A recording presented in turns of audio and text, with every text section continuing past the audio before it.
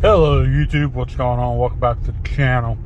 So I want to do a quick video on an issue I had with my 2015 Ford F-250. I reached out onto the Ford forums on Facebook and got a lot of good feedback, and actually some of the answers were correct. So let me explain what was going on.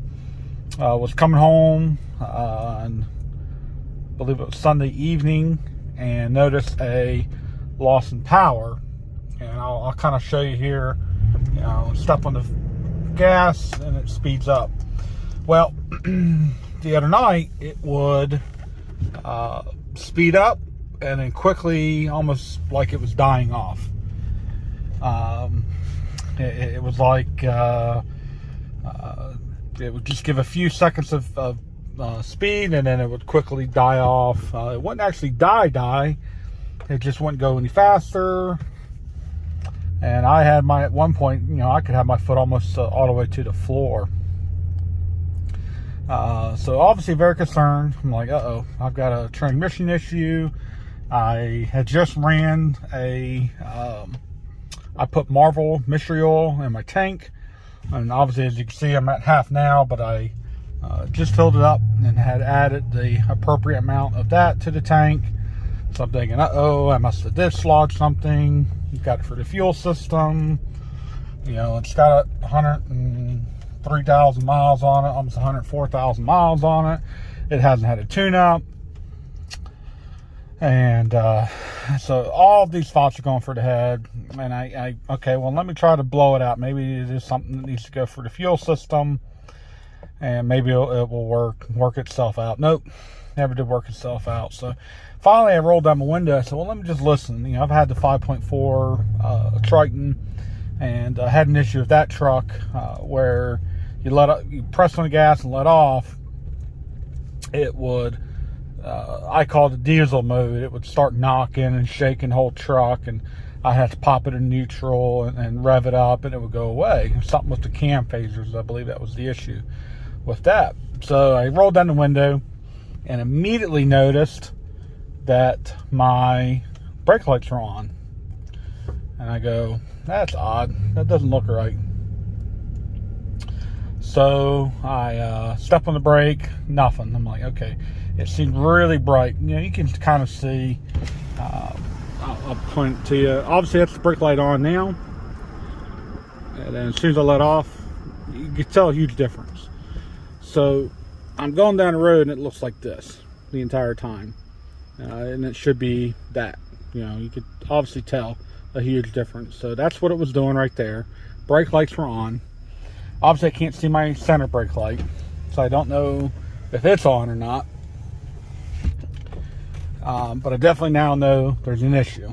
I further trying to do some diagnostic. I try to kick on my cruise control. So I was able to turn it on. As you can see, the little yellow light there, that's off, that's on. And I tried to set it, nothing. Would not set, wouldn't do anything. And now I'm going back to, okay, got a transmission issue. This is not good at all. As you can see, no check engine lights had to come on. There's still none on now. So no check engine lights came on, nothing. So get home, I turn the truck off, lock the truck. Usually about 30 seconds there, the lights will go off, and my brake lights are on and are not going off whatsoever. They are not turning off. Now I'm freaking out because obviously the battery will die if I leave those lights stay on. So immediately, okay, I need to at least get the power off on the battery. Maybe I need to do a reset with the battery. So I immediately grab my toolkit, go and unhook the battery. Both for the, yeah, I went ahead and did both terminals. So I took the negative and the positive off, waited the full 10 minutes, and nothing. Didn't resolve the issue at all. It did not, didn't go off. So I don't know what else to do. Obviously, there's something majorly going on, and you know, just now I'm thinking it's an electrical issue. I got a computer issue. So I'm going to insert the, well, I'll take that back. So I called mechanic about new mines. I posted on the forums, hey guys, I don't know what's going on. This is the issue. I've got a brand new battery I just installed January of this year, 21. It's not a battery issue. No issues there. Won't go faster than 50 mile an hour, because at the time it would, you know, I was able to get it to over 50. Later on in the story, as I tried to take it to a shop, it wouldn't get up over 50. So I had to keep letting off, getting on, letting off, getting back on, and finally we'll get up to 50. So some of the comments were, hey, release or put your parking brake on, release your parking brake. I did that several times. Nothing. Didn't resolve the issue. And then I started getting things, hey, it's your brake switch. Check your brake switch. We have this issue as well. Check your brake switch. So,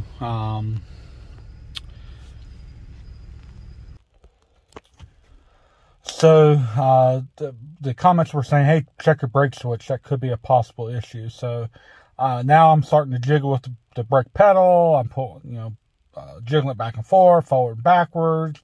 Nothing. Lights are still staying on. So I broke down, had to call a mechanic, family friend of ours, and explain all of my issues to him, and he knew exactly what it was. So I'm going to insert a picture here.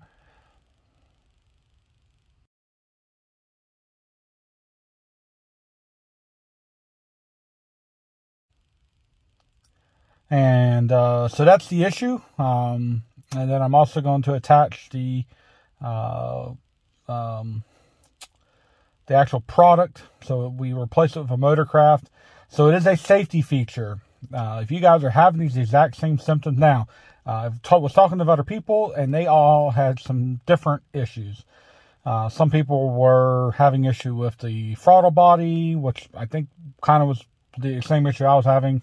Basically, the safety issue or safety feature is if the brake lights are on, or if the brake is applied, which in this case it thinks it was, the computer said it was, it will not allow you to throttle up. It's a safety feature. I believe there's a Lexus, a crash several years ago, and it was turned into a safety feature that basically your throttle can't override the brake. And that was the cause for basically the power loss, or the loss of acceleration. So if you guys have any questions, I'll try to answer them best I can. But if you have any of these symptoms, just go ahead and check your brake pedal sensor. That's more likely your culprit. This shop that I take it to, they more work on European cars, and that's a common issue with their cars, with European models. They did not see this with American-made vehicles, so we're apparently not immune from that issue as well. But if you're having any symptoms, that's what the cause was. It's about $50. Obviously, the shop got it for cheaper because they buy parts all the time, but only maybe half-hour work that they had to do.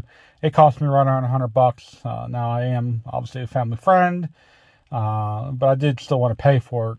They didn't need to give me any discounts. You know, it's like, look, you guys did the work. Obviously, I needed my truck back. So, hope this helps anybody that has a similar issue. It did do a little bit of damage to my taillight housing. It did seem like it rippled it, caused it to the heat from the bulb. I'm sure the bulb will probably need to replace at some point now that they've been running constantly for almost an hour. Was how long I think they were on. So, hope you guys like, subscribe, and we'll catch you in the next one.